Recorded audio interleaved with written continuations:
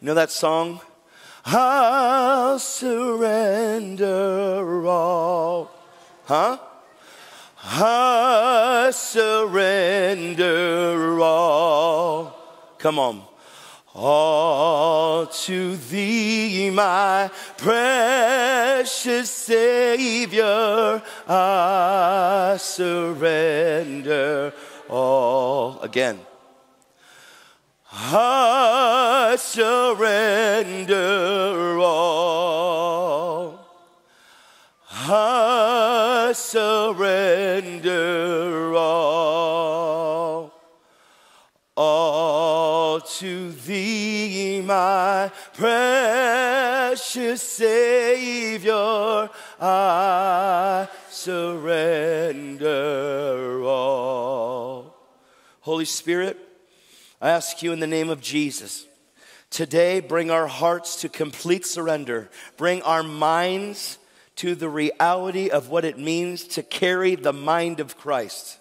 Bring our spirits to the place where we are one with you and we're never separated.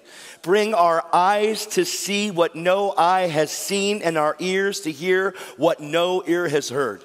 God, we open ourselves today so that we can receive the truth of what Scripture says we truly are. God, we are the head and not the tail. We are above and not beneath. We are blessed going in and blessed coming out. When our enemies come against us one way, they flee from us 7 different ways. We are the body of Christ, the fullness of Him that fills all in all. We are sons and daughters. We are not orphans. We are people that are blessed so that we can be a blessing. We are people that are ridiculously blessed, overwhelmingly blessed. We are not people that have a poverty mentality. We are people that have a supernatural, abundant mentality. We are people that live with supernatural abundance. Our cup runneth over. It is not half full or half empty. I am not half empty or half full. I am running over because it's the Lord that fills my cup. I will not be drained. I will not be burnt out. I will burn up for the gospel. You will not read about me burning out.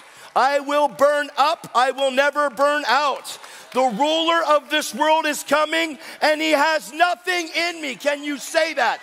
The ruler of this world is coming and he has nothing in me. The Holy Ghost is in me to make me live as a Holy Ghost, holy filled, holy inspired man of God that doesn't have to bow to the gods of this world because I've bowed my knee to Jesus and I will serve no other God. When the king says, I'm throwing you in the fire if you don't bow, I will say to the king, what is your fire to me, O king? I will serve God and serve him alone. We will have no other idols in our life. We will not worship sports. We will not worship news. We will not worship Facebook.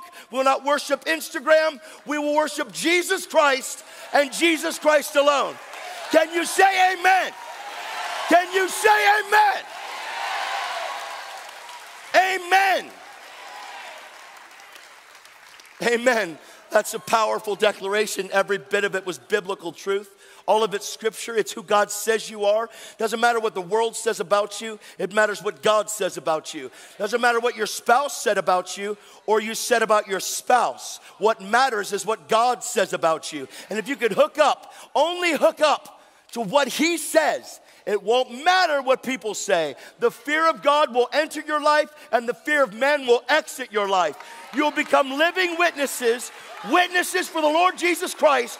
And it won't be just about the crusades you hear about. Your life will become the pulpit for the Lord Jesus Christ to witness through. And you will never live by fear because you will walk by faith. And people of God are people of faith. Amen? Amen. Praise God. Have a seat. Come on.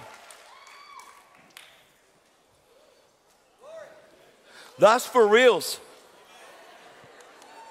I'm so serious. I've woke up in love with, by the way, I'm getting ready to rock your youth camp. No joke. I'm not kidding. Look, your kids aren't coming back the same. I'm talking about full possession. Don't you think it's time that the youth of America have an encounter with the living God?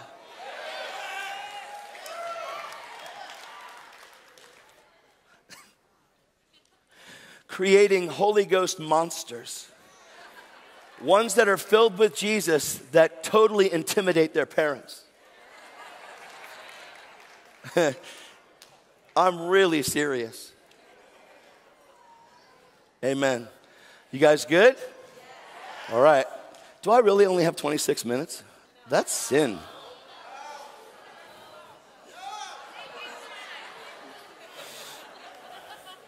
I have a little more freedom here. I mean, in the second service. The first one, kind of in and out. I looked up on the clock. I'm like, I have 13 minutes to explain what I just opened. And it was almost impossible. And I think we did pretty well. But all those things that I just said to you, that's my prayer life. Like my prayer life is God, is not God. I need you to do something here because if you don't come and do something, I don't know how I'm going to make it. My prayer life isn't, God, you know I sowed $300 today, and I know that your word says you're going to give me 100-fold increase. The reason why I sowed is because I know you're giving me 100-fold. That is not sowing biblically. Even though scripture says, as you sow, you shall reap. Do you understand that it's different in the kingdom? Look, go to Matthew 6. I'm going to touch this real quick because I did in the first service. I know. It's so funny because you can get going really good and then you talk about money and everybody's like, I'm serious. Like I'm labeled as a prosperity preacher. I'm like, I just need to preach it. Because there's so much biblical truth in scripture about giving. But the reality of it is if you can't give, money's God to you.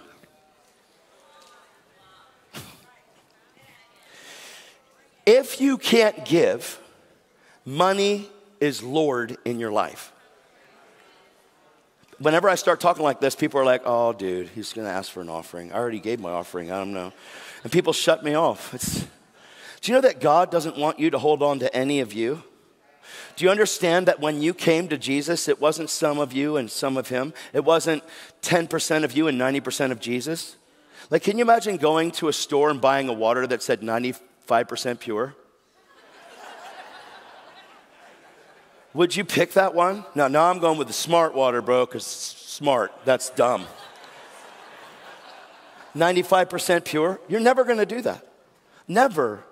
Like, I Surrender All is so powerful when you sing it. You can actually feel and sense the presence of God on it. All to thee, I surrender all. Why?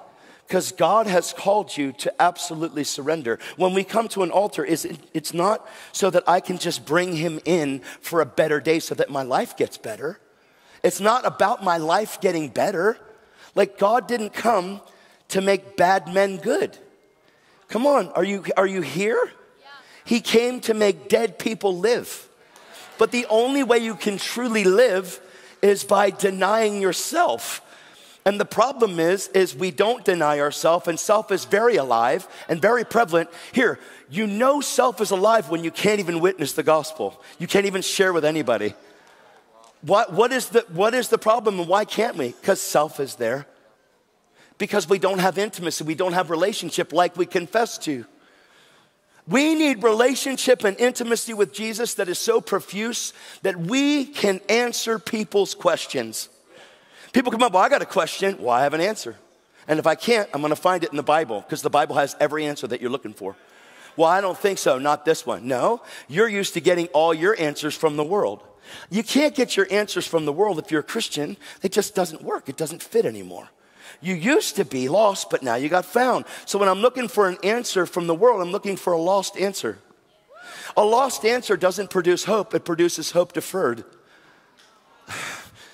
If I'm looking for psychology to fix me, I'm looking for the way that seems right to a man to fix the way that seems right to a man. And those things are wrong.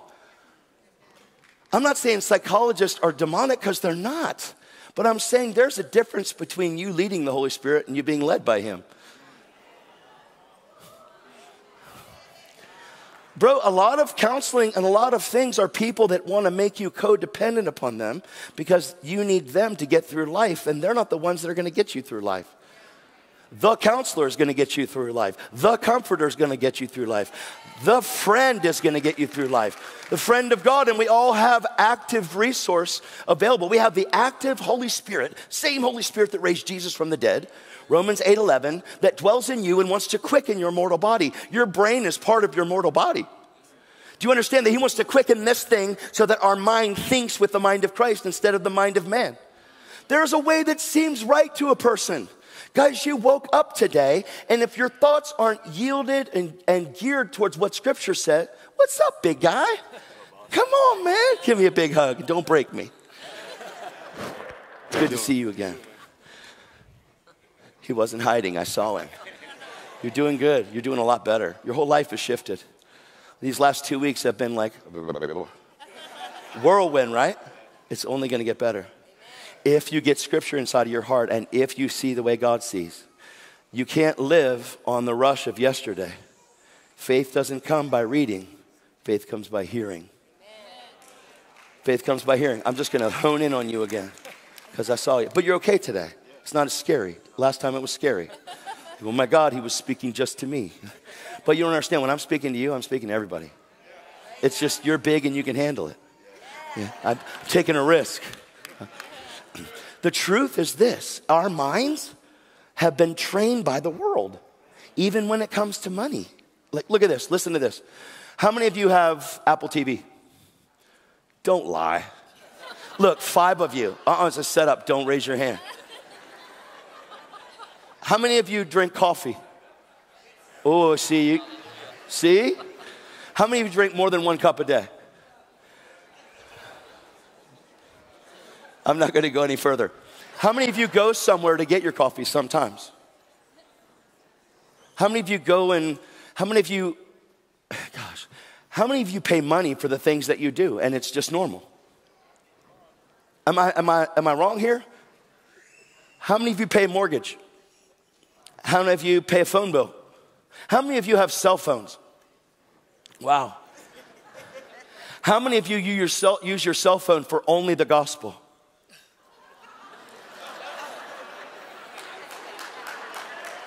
How many of you have iPads? Come on, how many of you have an iPad?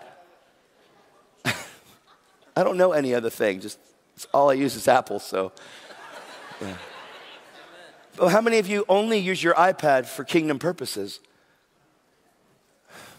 How many of you use your money just to get by in this world and you're using finances to live your life? You can't live life without them, right? So the way that seems right to a man is survival. I got to do what I got to do. Like I said, the American dream. What's the American dream? Get all you can all you get, sit on your can. It's the American dream. We are grown up with that. That's culture. That's something that we've learned since we were kids. So now we're trying to get everything we can get. We got to take care of our family. I mean, I've got a wife and kids. I got to take care of my wife and kids. But my priority has to be Jesus in taking care of my wife and kids. God says, in the measure that someone sows, then he shall reap, right? You reap what you sow. How many people have heard that?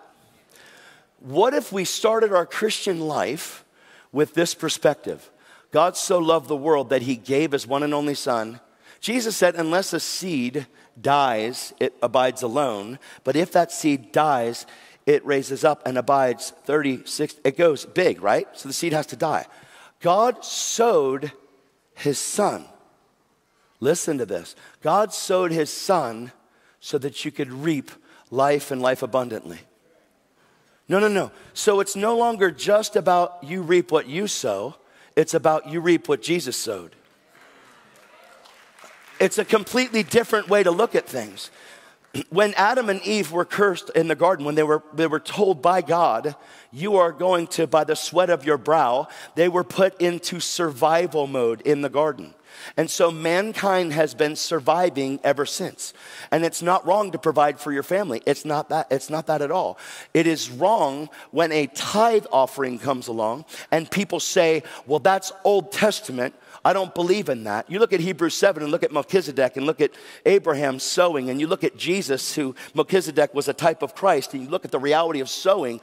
When you sow, you shall reap when it comes to finances. But it's the most ridiculous subject, and people are labeled prosperity preachers and, man, God's just after my money. God's not after your money. God's after your money having you. Because you can only serve one of two masters. You can serve money or you can serve God. You can love the world or you can love God. If you are a lover of the world, you are not a lover of God. 1 John 2:15. This is real stuff. Through 17. It's no joke. But we are so accustomed to the way that seems right to a man. And we come to church because we think when we get to church, they're going to, and God will speak to you at church. It's not about not being spoken to. But the truth is that you can't get everything that you need from just a service in the church. You have to get what you need from Jesus himself. He paid a price for you to know that you could approach the throne of grace in time of need. It says in Matthew 6, because I said turn there. It says in Matthew 6 in verse 1, be sure that you do not do your charitable deeds before men to be seen by them. Otherwise you have no reward from your Father who's in heaven. Therefore, when you do your charitable deeds, it's not just talking about money only. He's talking about things that you do with a motivation. The motivation behind it, whether it be your giving, whether it be your praying for people, whether it be you're leading someone to the Lord. You can lead someone to the Lord to gratify your own ministry needs. You can lead people to the Lord just to make yourself feel important, seem important. Although it's right to lead people to the Lord, it can be done with the wrong motive. Do you know that you can lead 20 million to Christ and it be selfish motives and go to heaven and God look at you and say, away from me? I need you to understand, I'm all about winning souls. I'm all about people coming to Christ. I need them to come to Christ. But I'm not bringing people to Christ so that they can follow me. Jesus said, when the Son of Man is lifted up, I will draw all men unto me. It's so important. The motivation of your heart is everything. So it says, therefore, when you do a charitable deed, do not sound a trumpet before you as the hypocrites do in the synagogues and in the streets, that they may be honored by men. I'm not saying it's wrong to share testimonies, because we should always share testimonies. We should. It just has to be done from the proper motivation from your heart. Are you with me? I don't know. I feel like there's confusion. I hope to straighten it out. The word will cut through that stuff. He's good. It says this, to be honored by men. Truly I say to you that they have their reward. But when you do a charitable deed, do not let your left hand know what your right hand is doing. It sounds so crazy. Like if I'm doing a charitable deed and let's say I'm blessing a waiter. I'm giving that charitable deed with my right hand. How can my left hand not know? My left hand's right here in the vicinity.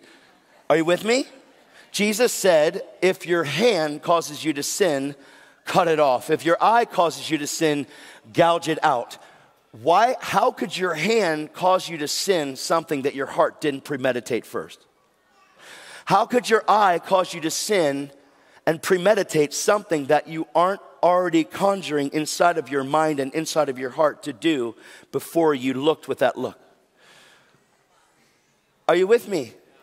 This is a really big deal. So what he's talking about is he's not talking about just sharing a testimony or sharing what you did, because we should all have, every one of you should have testimonies in here. It doesn't matter who you are. Every one of you has the ability to sow seed.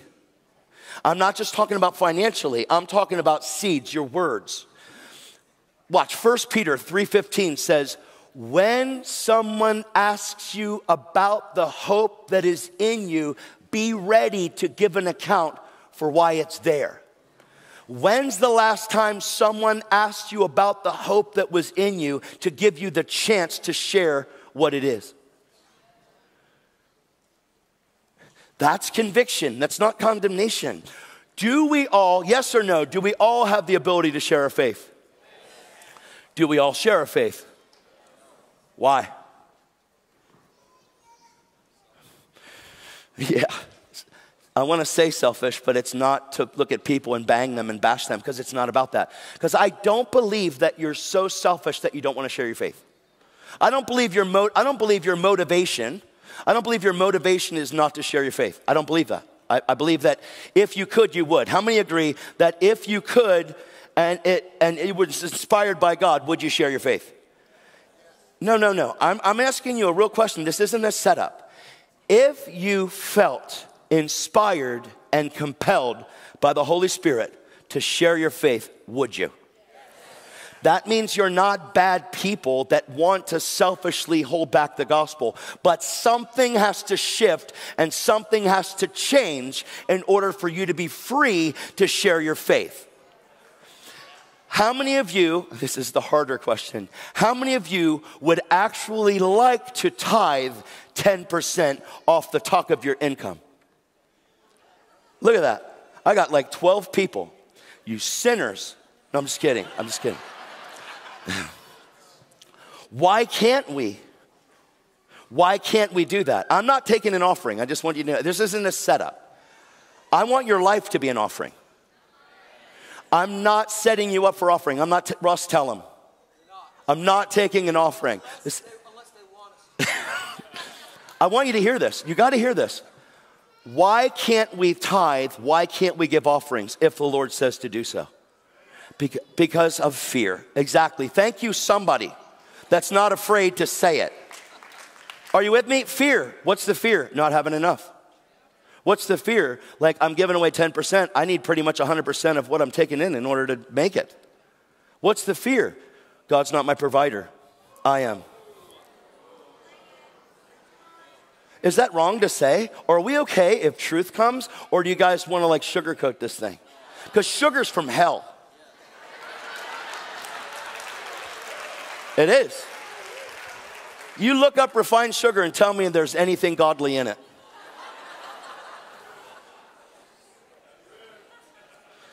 Why can't we give it? Fear. Why? We don't believe. Is that wrong to say? No, somebody should say it. Like, why can't I give an offering? Fear.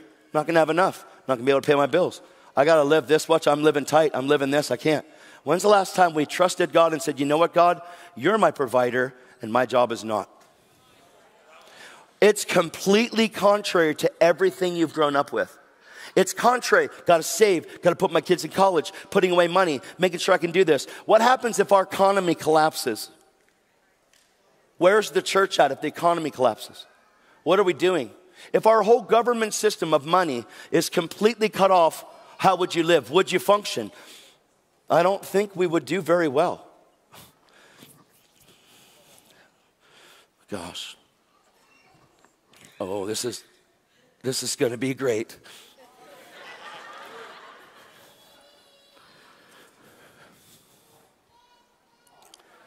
How important is eternity to you? Already leading people to Christ, buddy. Good job. Just saved and leading people to Jesus already. So proud of you, man. Good job. How important is eternity to you? All right. I had a couple people that think it's important. How important is it for you to bring people with you when you go? How important is it for all of your colleagues that are at your work to go to heaven? If it's not important, you're in sin and unforgiveness. How important is you to see heaven full and hell empty? How important is it for you to run your race with diligence? Do you know that God says he's a rewarder of those that diligently seek him? So if God's not showing up in your life, it's because you're not diligently seeking him. That's not antichrist. That's the truth of biblical truth. What does God say about prayer? He talks about money, and he says, don't lay up for yourselves treasures on earth where moth and rust destroy. But what does survival do? Lays up for ourselves treasures on earth, trusting in the world system in order to keep our money safe, to multiply it with investments. And I'm not saying it's not I'm not saying it's wrong to invest. I'm not saying it's wrong to do that and to make money. People do it really well. But the problem is none of that stuff goes with you. Don't lay up for yourselves treasures on earth where moth and rust destroy, thieves break in and steal, but lay up for yourselves treasures in heaven where moth and rust can't destroy, thieves can't break in and steal. For where your treasure is, your heart will be also. So the proof of where our heart is where we're laying up treasures. This never goes over well. That's why I'm glad I get to preach it. If I'm only laying up treasures here to keep myself safe and to make sure that everything's good here, I'm not laying up for myself treasures here. How can I absolutely lay up treasures in heaven? How can I do that?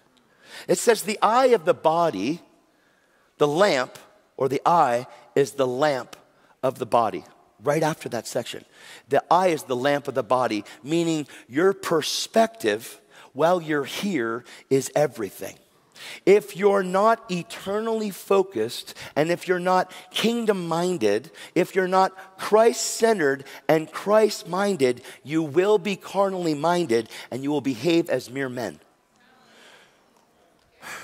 I have to be heavenly minded so that I can be earthly incredible. I don't want to be so heavenly minded that I'm a flake on this earth and I have nowhere to fit. I want to be on my job. I want to do my job as unto the Lord and not for people. But I want to be so heavenly minded that when I'm there, I am witnessing and sharing my heart and sharing my faith, seeing people saved, healed, delivered, protected, made whole, kept safe and sound. I want to see people sozo everywhere I go. I want to see it happen. I need to see people come to Jesus. But can I let my job slack when I'm doing it? No way. I am there to absolutely do a great job for my employer, all glorifying Jesus at the same time. People are like, well, I can't do that at my job. No, fear is stopping you. I don't want to hear it. I've done it. I did it. I proved you wrong. People are like, you're going to get fired. Okay, so what? But I'm going to do the best job ever, so they're going to have a hard time firing me. Why? Because my work ethic is absolutely incredible. I'm doing a better job than the people around me. The only thing they can convict me of is miracles happen everywhere I go. Salvations are happening, and they're losing people to a God that they can't see. But my mind is fixed and focused on the things of heaven and not the things of man. I can't afford to think like that. Because if I'm not thinking like that, I'm thinking worldly, and you can't love the world and love God both. You can't love God and love money both. You can either love one and you can, listen, one of them is going to dominate you. And he's talking about the eye is the lamp of the body. If your eye is single, your whole body is full of light. The single eye actually, it means one voyage, one perspective. My perspective is going to be so heavenly minded that I'm earthly incredible. Colossians 3 says, set your mind on things above and not things beneath.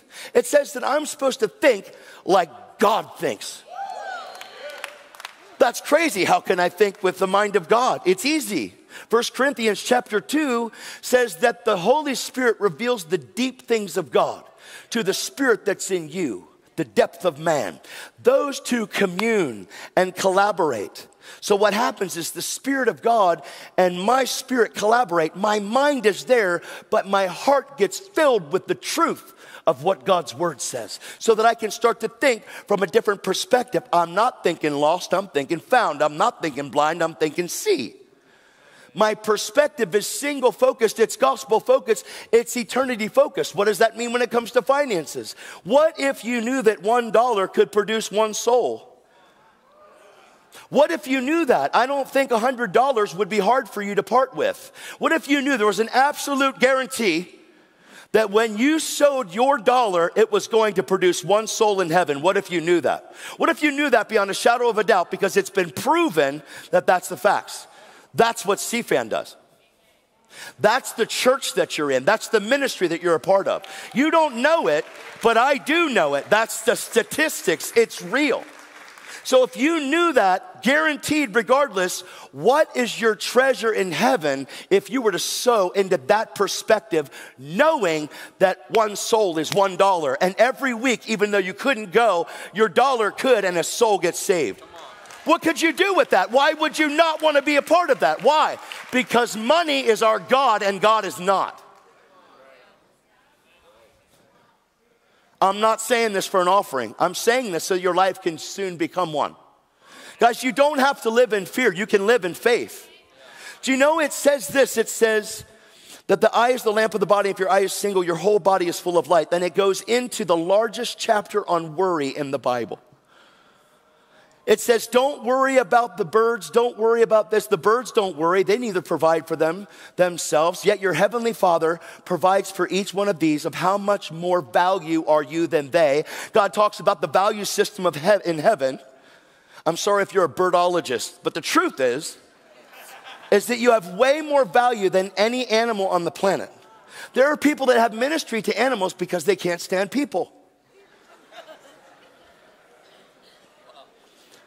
They're done being hurt by people, and cats and dogs don't talk back. I'm not saying don't love your animals, you're supposed to, but if you can't love people, it's because you've been hurt by people and you can't.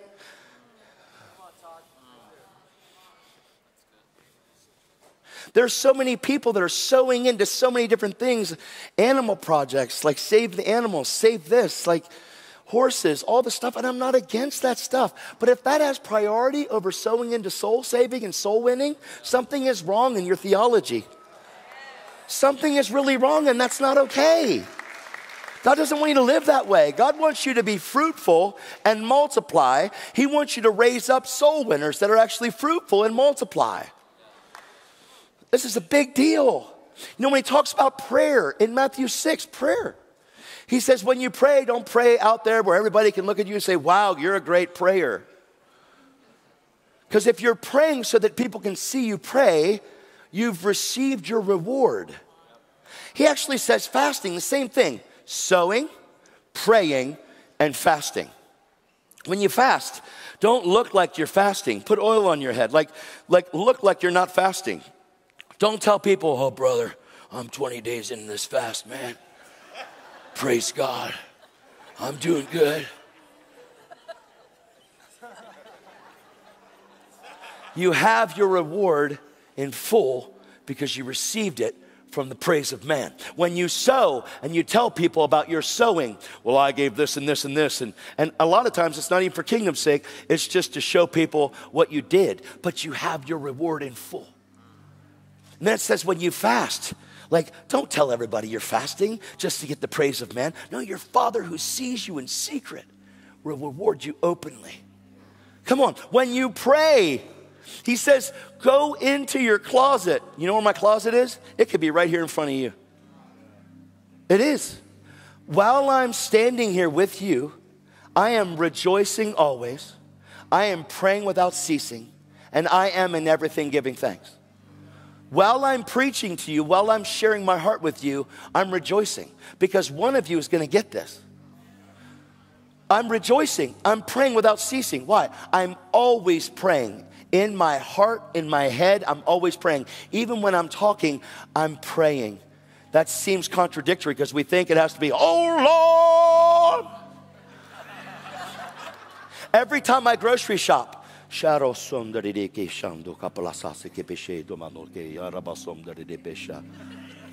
every time, everywhere I go, I'm constantly praying. Why? Nothing has the opportunity to overturn my prayer life because nothing is more important than the price that he paid. Nothing.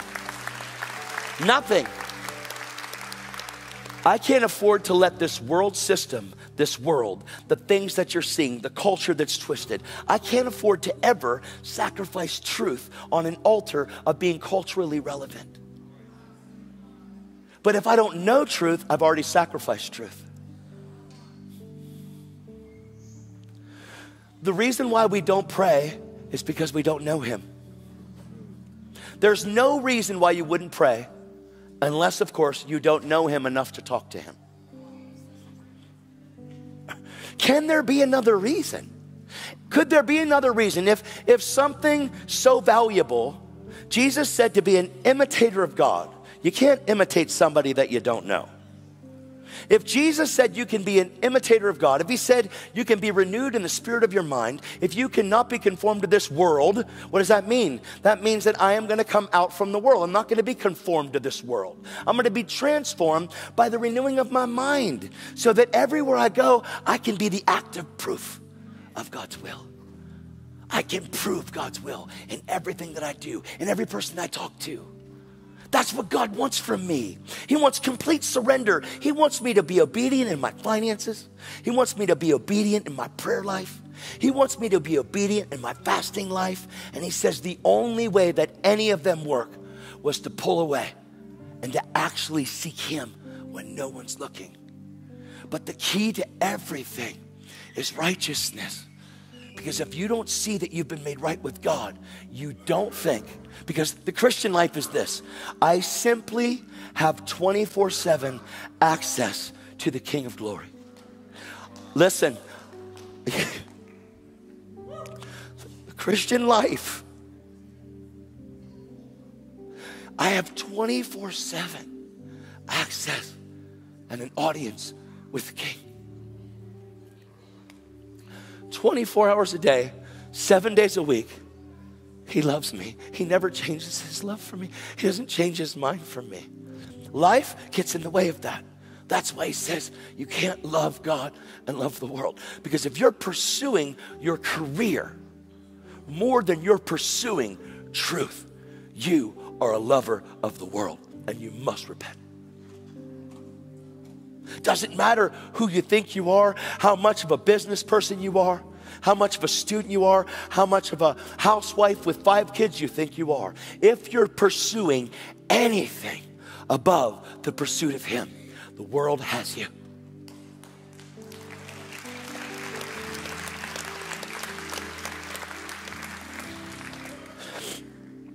God is a jealous God.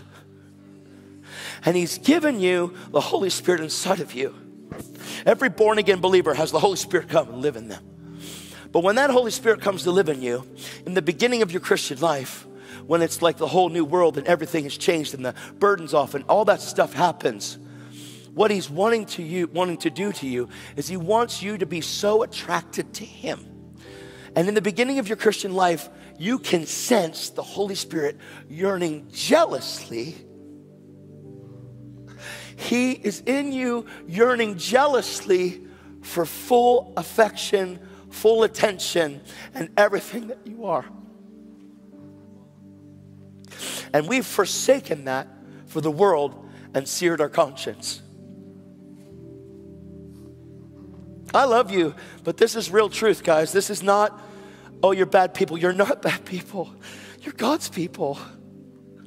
You're God's people, but Satan is the god of this world, the prince and power of this air that you breathe. Satan is the power and principalities. Your war is not against flesh and blood. It is a principality war. You have the demonic that is gunning to take your mind and your heart and to have it more yielded to the world than it is yielded to the Father. And the only way for us to actually come back to the sincere yearning of the Holy Ghost is to admit where we are. Oh, I can feel his heartbeat for you guys. He loves us so much. He wants to awaken our hearts. He wants to awaken our souls. He wants to clean you. He wants to wash your conscience clean by the active blood of Jesus that never coagulates. That's on a throne called mercy. He wants to apply that merciful blood to your conscience so that you can cut off your relationship with the world. So that you can actually, this is the only place that divorce isn't an option. You must divorce yourself from the world, and you must join into union with Christ, or you cannot live the Christian life. You must cut ties with the world that has been your Lord. It's no joke, this is real. And as soon as I came into the room, I felt worship today. And there was such freedom in what was happening on that stage today. And I talked about in first service, because there wasn't that freedom. I said to Russ, it's here. It's here. It happened. That freedom that happened right there needs to be your 24 hours a day, seven days a week freedom. Not just right now. I'm talking about that life, that Christian life, that Jesus paid a price to say, if the Son sets you free, you will be free indeed. He didn't say just for worship at Nations Church at 11 a.m. on Sundays.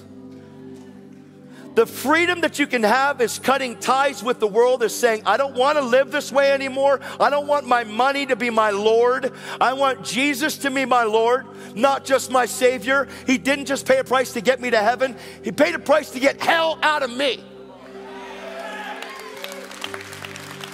And I don't want to live my life governed by hell anymore. I don't want to live my life governed by the stock market. I don't want to live my life governed by business. I don't want to live my life in survival mode. I want to know that God is my provider, and I actually want to test him, because the Bible says, test me and see. When you sow, God rebukes the devourer off of your life. He rebukes the devourer. You have no ability to rebuke the devourer. But I'm asking you right now, church, I love coming here. If I lived here, I would go here. This would be my place. This would be my house. No joke. But my question is this: does the world have you, or does God have you? Are you more submitted and surrendered to the world, or are you more surrendered to God?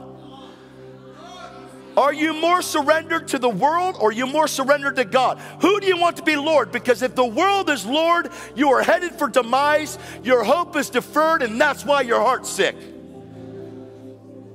But if Jesus is Lord and you're submitted to him, and he's actually the King and Lord of your life, you will realize that you're royalty, and you will realize that you're a holy nation set apart, a holy people that God gave the Holy Ghost to, so that we could destroy hell for a living instead of living and being governed by it.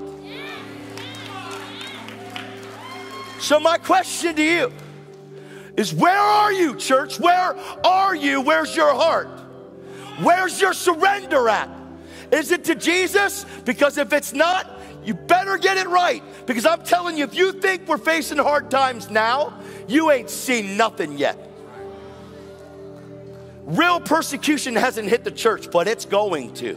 And if you're not surrendered, you will be taken out. It says that in the end, it says if God didn't cut it short, let me just pour it out for you. If God didn't cut it short, even the elect would have trouble. That doesn't mean it's getting better. There's all kinds of doctrines out there. I'm sorry, it's going to get worse. But arise and shine. Your light has come. You are the light of the world. And you got to forsake the world. You got to turn your back and divorce your work. Divorce your stuff that's in this world and give your heart to Jesus. So my question, church, is where are you at today? I didn't come here to entertain you. I came here to preach the original gospel, the one that we all say we know. My question is, how well do you know Jesus, and how much do you want to know him? Is your time governed by work and schedule and stuff, and you just try to make that little squeeze for God, and you think you're okay with your devotion? Because your devotion isn't enough. He's talking about all day, every day, being in that place of prayer, being in that place of surrender, saying, God, here's my life. Use it for what you want. Use me.